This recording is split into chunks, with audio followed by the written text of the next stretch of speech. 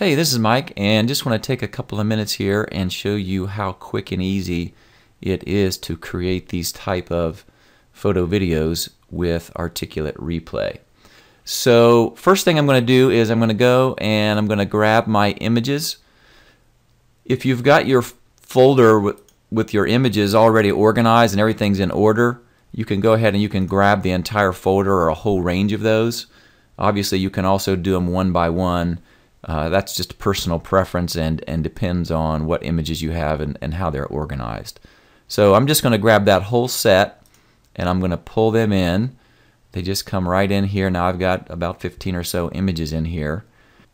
The next thing I can do here is I can adjust the timing and duration of each of these images. So what I'm going to do is I'm going to select all of these. I'm just going to click on the first one. I'm going to click shift here. I'm going to move these just to give myself a little bit of space to work with. So I can click and drag any of these images and position them on the timeline wherever I want them to go. The other thing we can do is if you want to adjust the duration, you can just go to either the left or right edge. We can click and drag that and we can work with the durations there as well.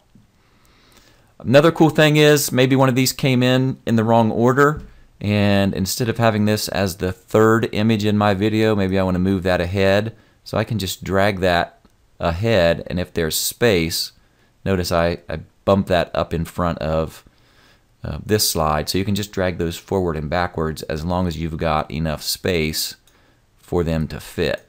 So you can kind of see how that works. I can jump that all the way up to the front as long as there is enough available room.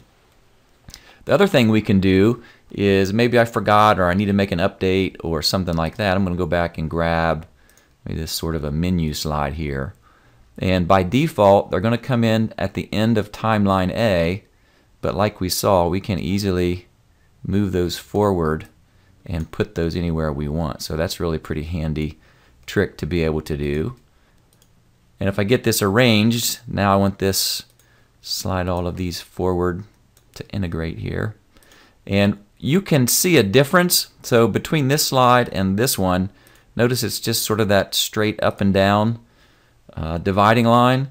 So that just means it's going to be a abrupt change. So you can see that there, it's pretty abrupt. Whereas you notice the rest of these here have got that slanted dividing line, and that's going to give us that nice smooth fade transition. So just depends on personal preference there.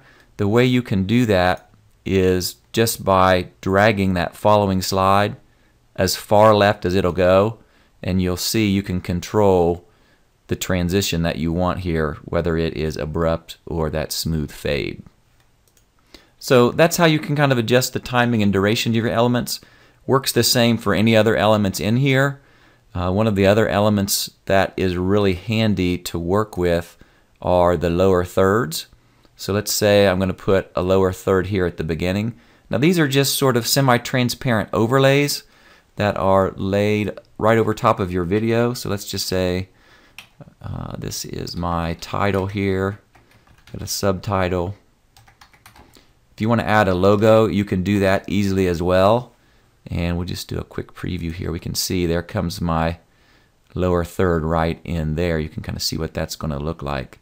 And again, same as we saw with our media, we can drag that for timing, go to either of the edges and adjust the duration there as well.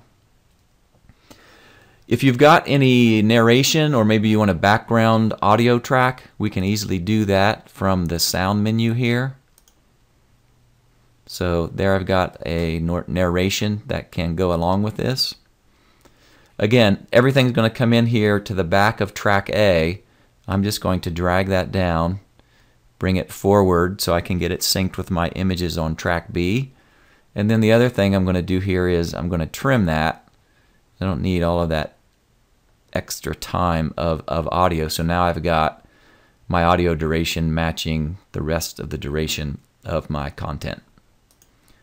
And then once you've got all your elements in there, you can time those and nudge those around and get everything just the way you want it. And then when you've got it all set, all you got to do is hit the publish button and that's going to generate a nice looking compressed MP4 file, and you can save that wherever you want, and then those can be used in your e-learning courses. You can upload those to YouTube or other video sites on the web. You can use those just about any way you can imagine. And that's it. That's how fast and easy it is to create photo videos using Replay.